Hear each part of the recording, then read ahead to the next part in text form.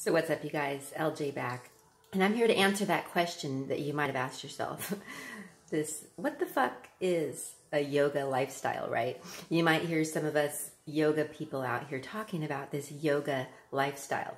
And I've even pondered this question, and I love my current answer for myself and for you. So I see that yoga lifestyle does not have to be anything specific. It does not have to even look like the way anyone else does it. So no, it doesn't mean you have to eat vegan. It doesn't mean you have to wear certain clothes. It doesn't mean that you have to give up certain things.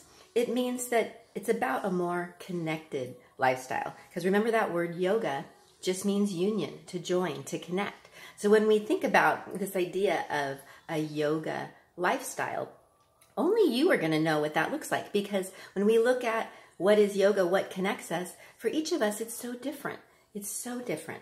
So really, a yoga lifestyle is about creating a life that works for us from the inside out, creating a life that's about more things that connect us and reconnect us with our true self, with our heart, with our soul, with our life, right? With the world around us in ways that we like. And even just being able to come into the moment is really what yoga is all about. So a yoga lifestyle is something that we create. Only we know what connects us. So it may be totally unique for you, what your yoga lifestyle looks like. But people like me can help you pull in pieces, traditions, practices, philosophies, perspectives, and even psychology is a big part of yoga and our feelings of connection, right? So a yoga lifestyle also has to do with what's going on in that mind, right?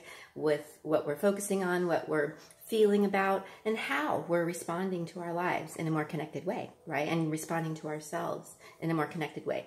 So yoga lifestyle, not about the clothes, the foods, nothing specific, just about you tuning you and finding out what does tune you, what does reconnect you, and building that in as your way of life. So you have a life that just feels more connected, and that means it feels better, flows better, and more awesome stuff ahead. So just a little tip on what the fuck is this yoga lifestyle, right? It might surprise us. Thanks for listening, guys. Namaste.